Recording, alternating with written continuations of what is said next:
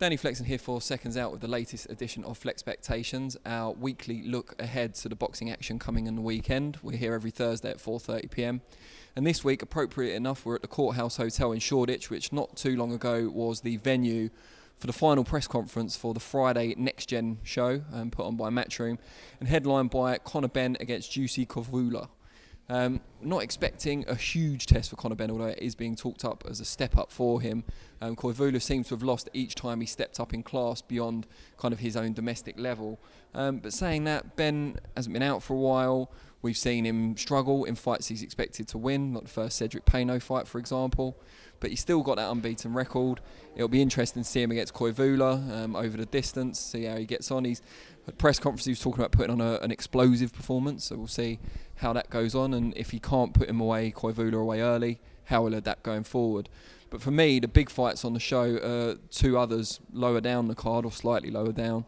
Ted Cheeseman, in his first fight since losing European title challenge to Sergio Garcia back in February, defends his British belt against Kieron Conway. Should he get through that, he'll be going up against Scott Fitzgerald, who recently upset Anthony Fowler. Interesting in that Cheeseman, as first revealed in the Born Fighter series on Matchroom's YouTube channel, and then went into more detail with me on an article that's published currently on the SecondsOut website, which I'd encourage you all to read, not just because I wrote it, but because Cheeseman very candid about the gambling addiction and problem gambling he suffered in the build-up to the Garcia fight, and indeed for most of the last 6 years gambled away his purse before the fight had even started. And towards the end of the fight, when he was walking in with his hands down, getting knocked around by Garcia, he was mentally punishing himself for the way he'd messed up his career to date. He's had help. He goes to support groups. He's still only 23. Hasn't had a bet since April. So he's conquering his problem. We wish him all the best with that. Conway's come with a lot of ambition. He said at the press conference he feels he should be the favourite for the fight.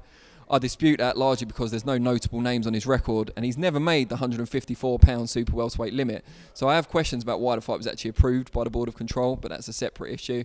He has come with ambition. His only defeat was in the Ultimate Boxer 3-round tournament, in which he lost in the semi-final to the eventual winner, Derek Asazi. So he'll come to win, but he's a bit of a boxer and a mover. Cheeseman will be looking to use intelligent aggression to break him down, and I would favour Cheeseman to do just that. I think he's fought at a much higher level. Even before the Garcia fight, he beat the likes of Asinia Byfield and some other good guys at domestic level. Tony Dixon was another one that springs to mind. I know they're not the only two. And Cheeseman actually listed some of them at the press conference, so as my memories failed me, it'd be worth having a look at that. I would expect Cheeseman to get the job done in the second half of the fight, but definitely an interesting one to look forward to. As is the South London derby between Craig Richards and Andre Sterling. Andre Sterling 10-0, coming off that off-the-canvas victory against Ricky Summers on the Eubank De Gale bill.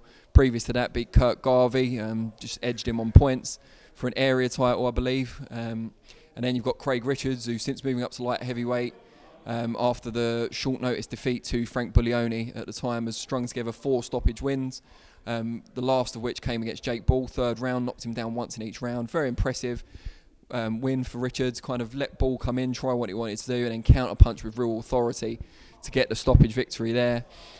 Really interested to see who's going to win that one. For me, it's a 50-50 fight, although the bookies have got Richards as a decent favourite. I say it's a 50-50 fight, certainly on paper. They're a similar age, similar groundings. Richards maybe fought slightly the better opposition so far, but Sterling is unbeaten and will come with the confidence of that. And he's quite rough and tough. He likes to hit the body.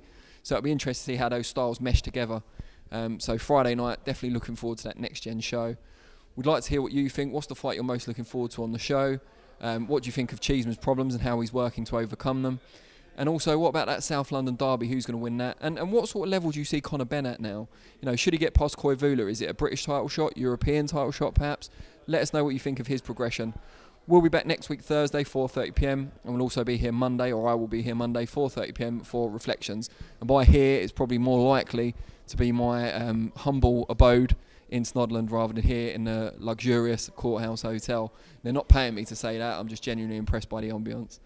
I'll see you next week, and thank you for your time.